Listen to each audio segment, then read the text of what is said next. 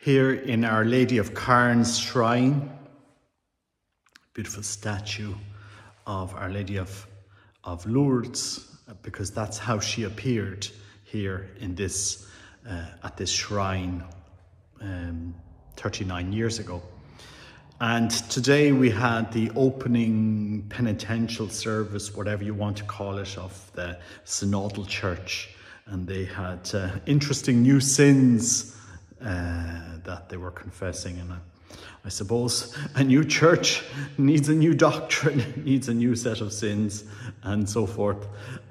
Just to remind people, Our Lady did prepare us for these times, so be calm in the midst of the storm. You know, a false church and a false Christ. It wasn't just Father Goby talking about this, but others as well. And so the church needs to go through its passion, and that's what we see happening at this moment in time.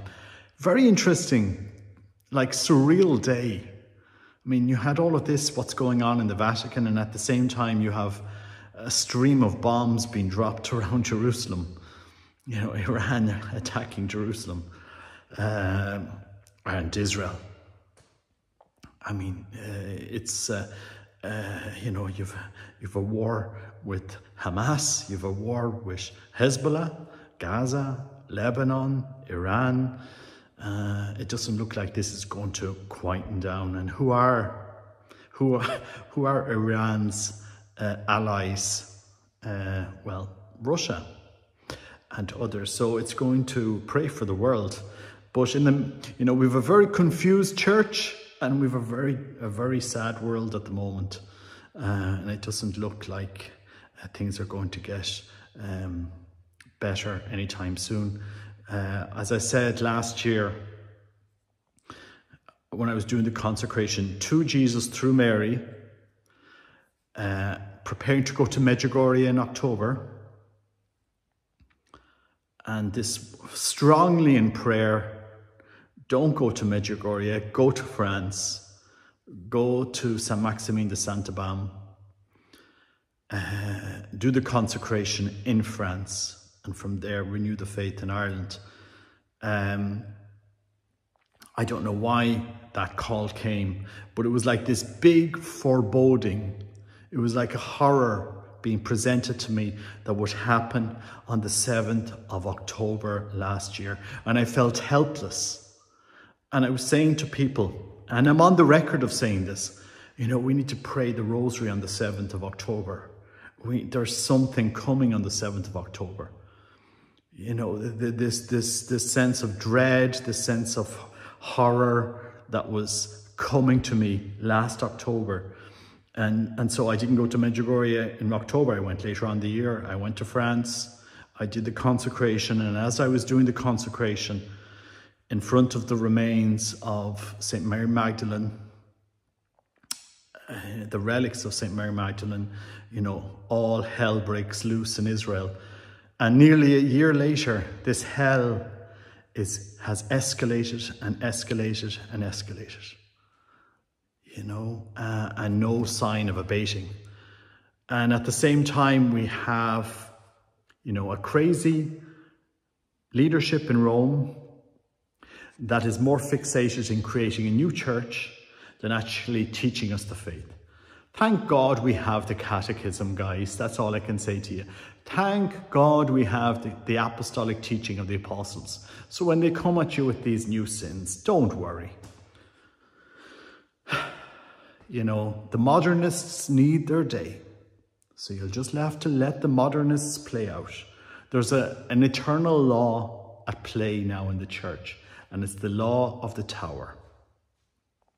Any tower that's built that doesn't lead to God will be destroyed. I witnessed it. I witnessed the law of the tower. Tolkien talks about the towers. What happened to the towers? What happened to the towers in the two towers, actually? Tolkien talks about anything that doesn't lead to the truth will collapse. So, you know, we saw this with the Legions of Christ in the church, one of the biggest congregations, most famous, etc., etc., etc. The new evangelization, the future of the church, a tower that collapsed because it wasn't leading to God. It wasn't founded on the truth. And we see this with this new synodal church, a new tower being constructed in the church, simple as. With its doctrines, with its teachings, with its sins. And the gaslighting has begun. The gaslighting is there. Simple as. So you'll just have to endure this for a while. When the church needs to proclaim the gospel, what are they doing? More focused on changing the church and presenting us a new church, a new synodal church, you know. So let the midwives birth their church. And if it's from God, it will proceed. I suspect that it is another tower in the church that, like the law of towers that don't go to God, God will strike them down. Simple as. That's the law. We've seen it so many times during the history of the church. What doesn't lead us to God won't stand the storms that are coming. And we need to pray for the church. But thank God for our Blessed Mother.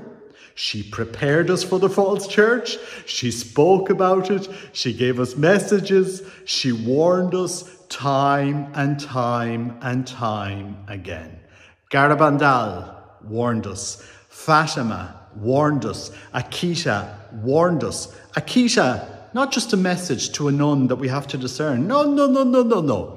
101 times she cried in Akita. And what was the pronouncement of the church with the guidance of Cardinal Ratzinger on Akita? Constat de supernaturalitate. Do you understand? The highest grade that today only a pope can pronounce. But it was pronounced on Akita. Read the messages of Akita. Do not fall for this new false church being presented before your eyes. Cardinal Muller will say it. Bishop Schneider is talking about this. And don't take my word for it. Listen to our Blessed Mother. Listen to her. She warned us. If she is a real mother, she will warn us when we're going wrong.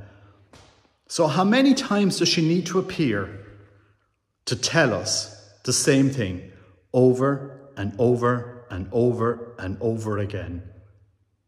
When she appeared in Quebec and Rwanda, did we listen to her? No. 1 million people dead.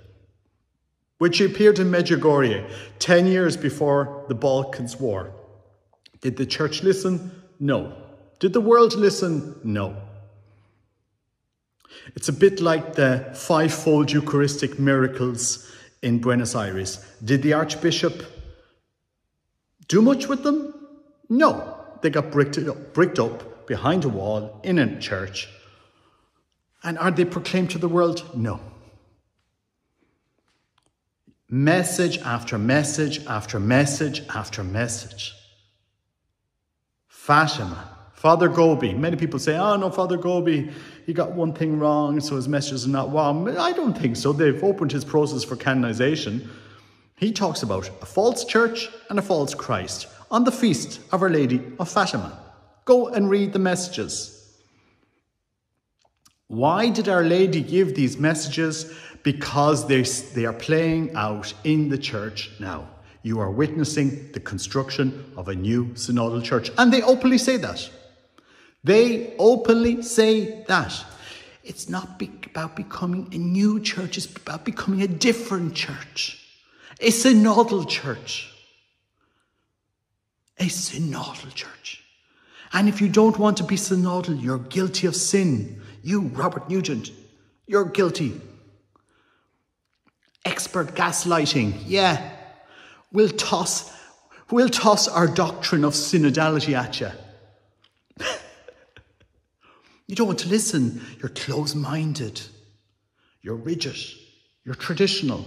Close-minded. Don't want to listen. We're moving on with the new project of destroying the church. Synodality. It's the truth. It is the truth. The church had synods. It is not a a synodal church, no matter what they want to bring out. But anyway, thanks be to God, our Blessed Mother warned us about what? A synod. When? 60 years ago. Go and read the messages of Garbandal. Go figure why they're not approved in the church.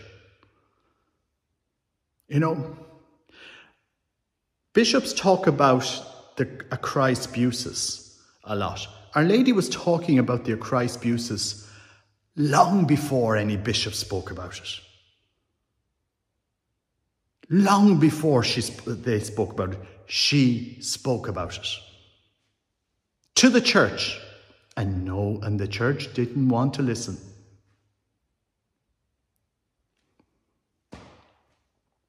You know, the church didn't want to listen. Sooner or later you will listen. You mightn't listen to Robert Nugent Blogger, but you will listen to it when the tower collapses. Like all towers that don't lead to God, they collapse. So pray for the church. I don't give this message for my own profit. I go to Christ. Know your faith. Know your faith. Know your faith. What is in the catechism? Where in the catechism of the Catholic Church, in the perennial teaching of the Catholic Church, did it ever say we are a synodal church? Nowhere. Nowhere. There is no sin against synodality. There's sin against charity. You can be charitable, but you do not have to listen to what they're selling you in Rome by the most liberal and modernists, bishops and cardinals the church has ever seen. And sadly, we have so many bishops around the world that are asleep, and we'll have to put up with this. But Our Lady warned us. She warned us time again, time again. She warned us. She appeared here to give two words, faith and hope. It was for these times. You know, so pray for the church. But, you know, just dig out the messages that Our Lady gave. Dig out the messages. Isn't it interesting? Interesting times, you know, that we live in. And again, you know, don't believe me, believe our Blessed Mother. There's a great blogger or professor, Dr. Mark Miravalle. He's in the US. I don't know him personally. He explains all of this far better than I do. So dig out all of his work on all of this. Mark McLean in the UK, you'll see in his channel, he's been doing a lot more investigation and putting timelines and the messages with Xavier Herral on his channel. So if you go there, they've spent tons of time talking about this. So you don't need to believe me when I say what I'm saying. All of these experts have already dug them out, investigated them, shown them to you. Maria Valtorta, her work, the poem of the man God, go to the very last chapter of her work. And you will see why Christ is saying why we needed that work for these times. You know, Christ gave a teaching to be given to the world. He didn't leave a synodal church. You know, the church has synods, which is a very different matter, to discuss certain topics at certain points of time. What we see now is the Catholic Church copy-paste what the Anglicans do. But, you know, baby steps. Takes a few decades to get to where we want to go. Can't move too quickly. Baby steps. You boil the frog slowly, slowly. That's what you're seeing in the church. Pray for the church. God bless you. Take care. Bye-bye.